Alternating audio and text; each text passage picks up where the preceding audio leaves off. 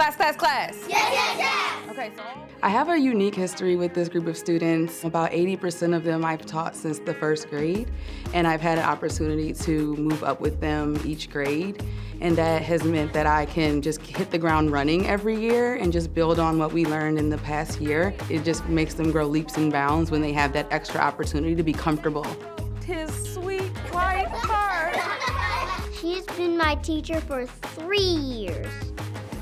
And I like that because I want to have the same teacher for the rest until the 8th grade. She epitomizes success and building success from within. And it's evident in their grade level scores. 94, 95% of the students in that classroom are reading on grade level. They're going to be successful without a doubt. From the moment my child was placed into Ms. Reed's class, she was always the person that reassured me that she had my back as a parent and his back as his teacher.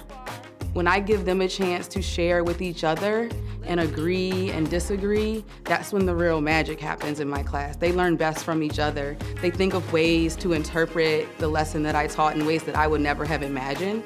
Okay, I think she's what she said, admire, stroke it now, do it now. Most of the time when we work, it's fun.